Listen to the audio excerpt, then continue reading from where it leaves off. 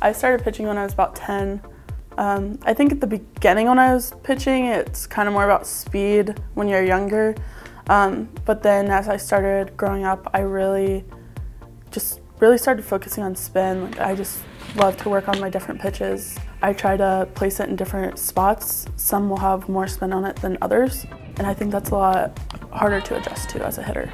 As a freshman, the more we kind of played around with Alyssa and combinations, and we used her a little bit to start as a freshman, and different things that we found that when we used her to kind of slam the door late in games, not only is the complement so good between Alyssa and the rest of the staff, but for really the kids that were throwing the bulk of the innings, you think you see 64, 65 and harden down, and then you see Alyssa go 58, 59 with that nasty movement up. The combination of what was happening there was incredible. Swing and a miss, strikeout. Alyssa knows that her strength is the rise ball. She has an incredible rise, and she can throw it at multiple levels, and she can throw it on both sides of the plate. Definitely rise ball. Yeah, that's my go-to pitch. She's tremendously talented. To have a kid that can continue to have that much success with just that one pitch, wow, that's a plus pitch.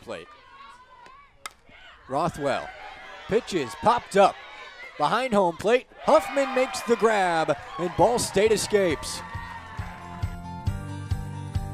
I'm there to do a job. I don't really let it affect me of like when I'm going into the game, whether it's bases loaded or, I'm starting a new inning. Alyssa just doesn't look any different, pitch to pitch.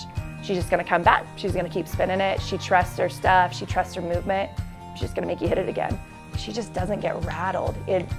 Some kids that they're gonna catch too much white, they're gonna tighten up a little bit, they start to feel the pressure. That's just not Liz. She just kind of rolls with it. She knows what her strength is, and she trusts it.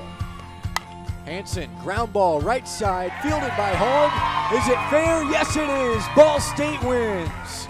I'm more trying to throw to my game, what I'm better at, my best pitches. So having the mindset of I'm going to rock this, that's what's going to help you best as a closer.